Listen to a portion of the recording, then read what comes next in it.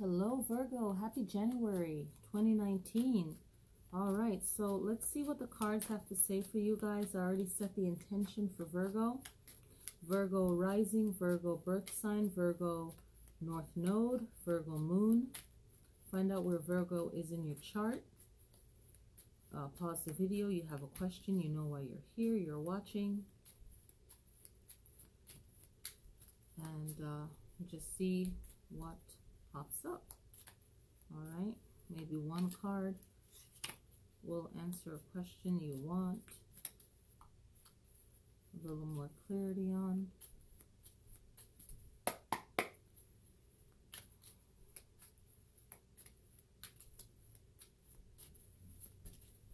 The first week, Ace of Rods, 10 of Cups, Ace of Pentacles. So there's a lot of moving on the right path. Okay, Strength card, 2 of Staves, 10 of Staves, 3 of Swords, 9 of Pentacles, 10 of Swords, 9 of Swords, 9 of Swords, Ace of Swords, and 5 of Staves. So the first week is about really fighting for yourself and for your will to really live a happy life and to have better relations with groups of people or family, okay? And also anything to do with money or prosperity or anything to do with finances. You want to get those on track in the first week of the new year, you know, the first 2 weeks, and these things are on our minds.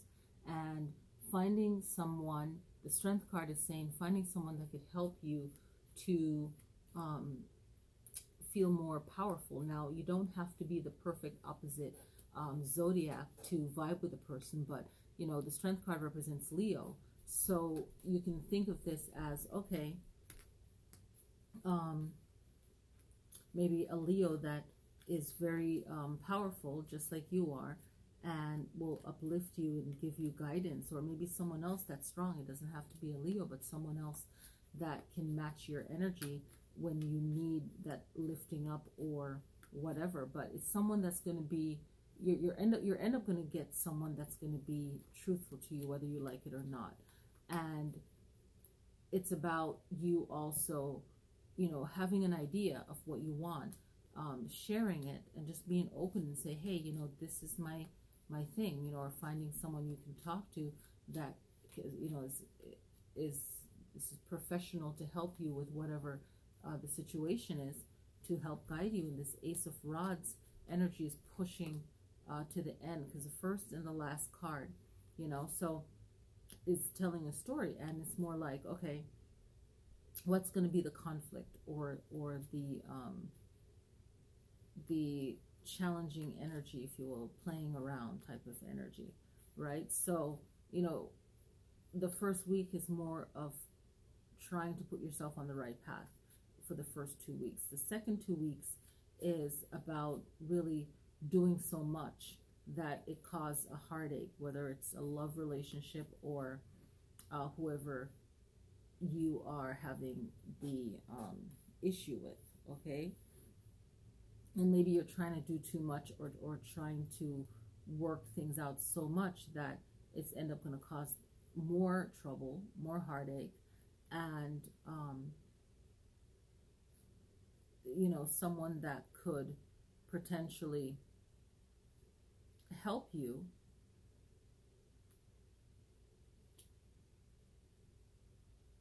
is, I feel like it's the person that is as powerful as you are. That's the issue, okay? The person that is as powerful in their own right as you are. So they're not really going to let go of how they're feeling, right? So you're having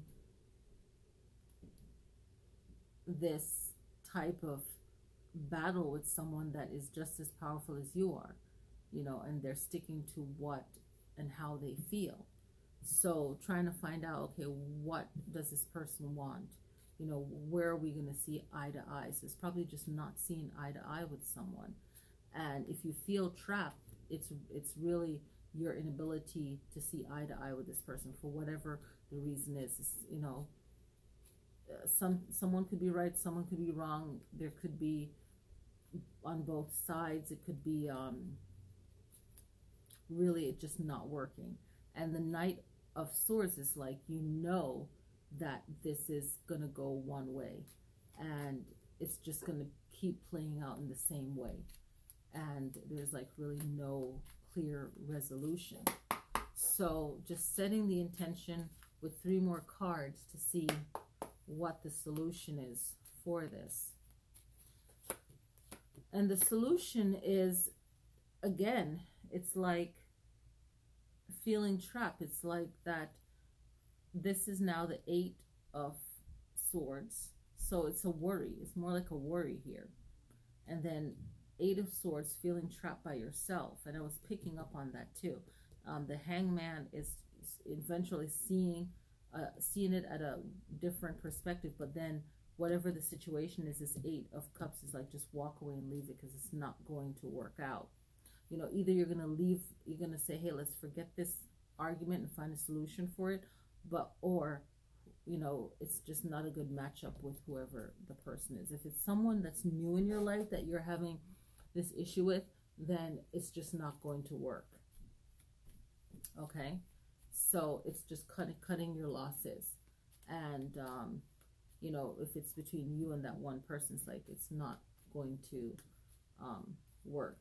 So make sure that you know, if you're picking someone to live with, or a partner, or it's work related, it's just knowing that it's not going to be a good team, and just do the best you can. If it's something that you can easily walk away from, then definitely walk away from that. Okay, so yeah, and I'm not sure if I said this in the beginning of the video, but the new moon is January 5th, Capricorn, good time for grounding work, business. Full moon on January 20th in Cancer, good for attraction, self-healing, water energy work, home and family, cleansing, self-love, self-healing, all of that. All right, so happy January. Thank you guys for watching. See you next time.